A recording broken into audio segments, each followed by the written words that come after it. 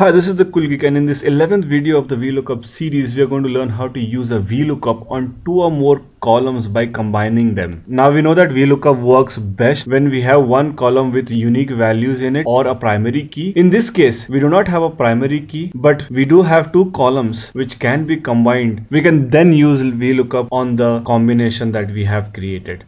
So we'll get started with this. What I'll do is I'm just going to create a column called as product name. So basically I'm going to combine them. I'll just say concatenate product and name, right? So once I do that, I'll just copy the formula down.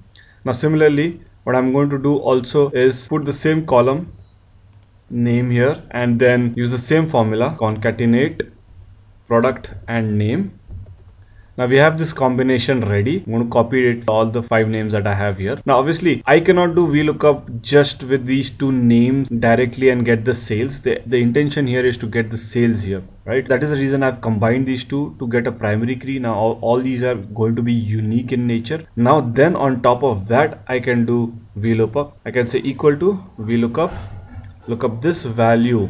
Now the lookup array or the table array is going to be this particular two columns. Now the reason I'm putting these two columns is that these two columns are no longer necessary for the Vlookup, and plus ensure that when you're combining the two columns, it should be present before the columns that you want to look up, right? So that's why I have placed product and name column, the primary key that we have created, before sales, so that we can do Vlookup. Okay, I'm going to fix the values, then say 2 as the column index is the second column, comma false.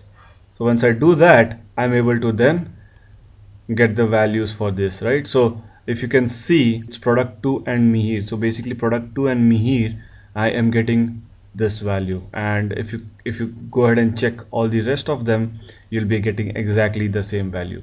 So this is how you do, combine two columns and use them in Vlookup. If you are in a situation where you have two columns which are not unique but can be combined to get a unique ID, combine them and then use Vlookup on them. If you like this video, please hit the like button below and do subscribe to my channel for more updates from me.